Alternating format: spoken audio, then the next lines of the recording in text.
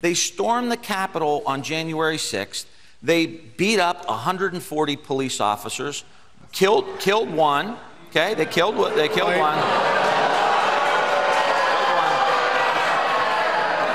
But Americans should say no. We have to say no to that. We're going to try to get as many questions as. During a televised town hall, Tim Ryan turned a Fox News crowd's boos into cheers.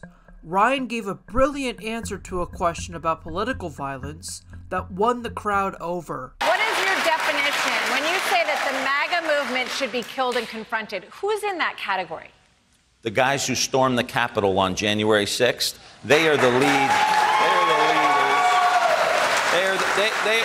They're the leaders.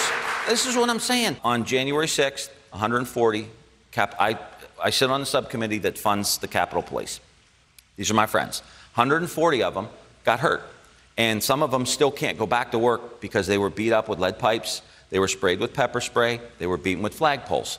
Okay? They were trying to overthrow the government. They were trying to stop the peaceful transition of the government. What else were they doing there? They're going to kill Mike Pence, right? They want to kill Nancy Pelosi. Now somebody's beating up Nancy Pelosi's husband with a hammer.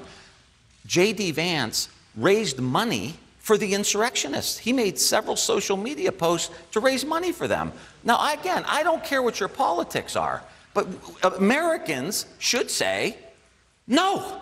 We have to say no to that. Ryan drew many cheers throughout the event with strong answers on abortion, marijuana legalization, and energy policy. The windfall tax that President Biden mentioned, a tax on oil companies' profits. Are you for that? I haven't looked at exactly what he wants to do. I think the fact that oil companies are making huge profits and having stock buybacks right now, while average person here is paying nearly $4 a gallon, I think that's wrong.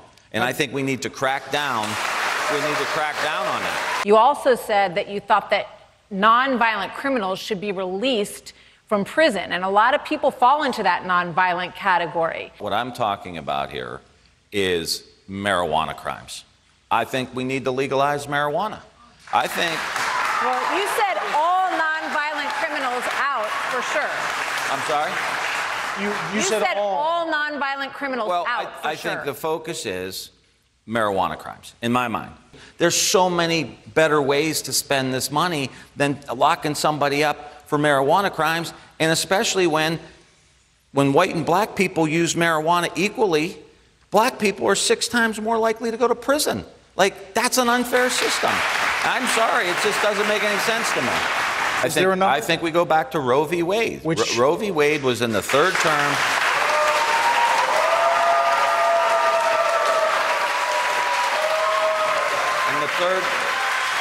In the third term of Roe v. Wade, you could only do it if there was some kind of medical emergency.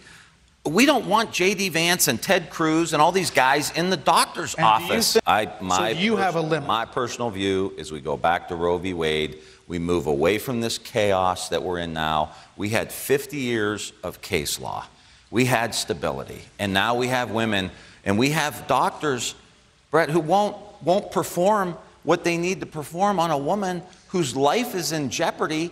And then the doctor says, I'm sorry, I have my own kids at home, and I'm not going to prison over this stuff. So I guess at what point, he said you want to ban abortion in Ohio and across this country. Is that true? Look, I'm pro-life. I am pro-life.